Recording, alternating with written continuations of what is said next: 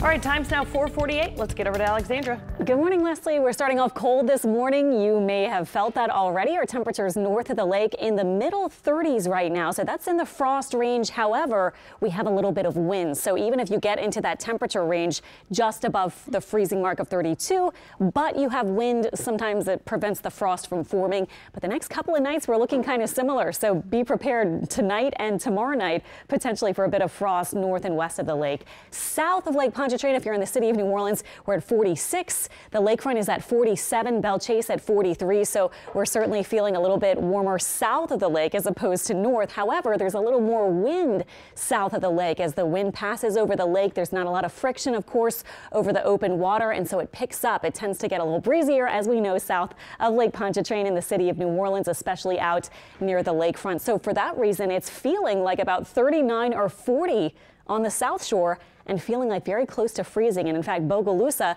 has already touched freezing, 32 degrees early this morning. What to expect today? Chilly with lots of sun, a gorgeous sunny but cool afternoon like we had yesterday. North and west, again, look for some frost potentially tonight and tomorrow night. And we stay rather cool all week with our next front coming in Saturday. Nice, cold, high pressure, quiet weather expected across a lot of the southeast, but although it's really bitterly cold the farther north you look. And one thing to keep an eye on is this little disturbance out here over in the southwest. We are expecting this to cross our area tomorrow. Not really going to look for a lot of rain chances. In fact, if anything, there might be a stray sprinkle tomorrow, but it might bring us a few more clouds tomorrow on Wednesday as opposed to today, which will be bright and sunny. Current temperatures, you can see getting very cold. Chicago at 6 degrees this morning. Interesting to see that across the nation, this cold snap that we've had today. For us, we're looking for highs around 58, and our winds from the northeast, not as breezy as yesterday, up to about 10 or 12 miles per hour. The next few hours south of the lake take us by 1 p.m. to about 54, and then highs about 58 before we drop back again.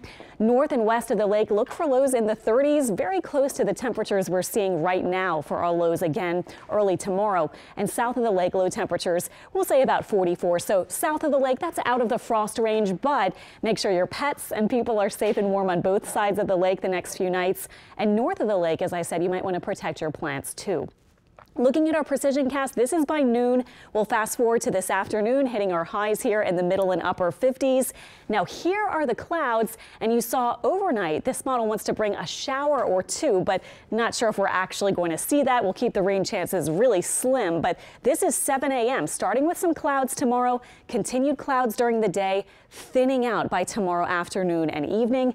And you know it's a quiet 7-day forecast when the biggest thing we're talking about is clouds instead of huge downpours or crazy storms. This is what we have for our 7-day forecast. Only a few showers expected late Friday and Saturday with our next front, which is not looking super strong. No severe weather expected at this time, and we just cool down nicely on Sunday.